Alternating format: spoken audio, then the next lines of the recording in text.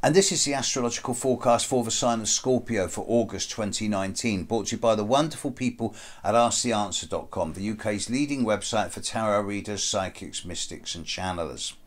Scorpio, it's not the easiest month on record, I'm sorry to say.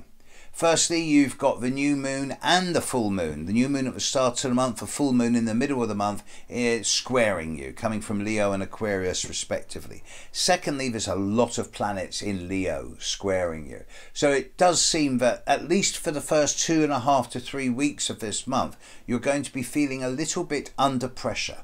Not in any large scale, big, significant way, but in a way that's sort of low-key, daily irritability and frustration. So my advice is clear. That is for the first 3 weeks of this month. Stay below the radar screen. Stay low. Keep your head down. And don't let your buttons get pushed. Just get on with your own thing and don't let other people's influences mess you about.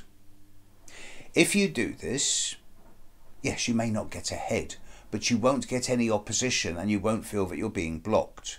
Also, by persevering, you'll be doing the medium term, the world of good, because from the 19th, 20th, 21st of this month onwards, things change significantly. The Sun, Venus, Mars, they all move into Virgo, and you're going to find that from then on, everything's got a greater degree of ease and flow about it, and particularly in terms of networking, communication and clarity of thought, that the last 10 days of this month is better than the first 3 weeks put together.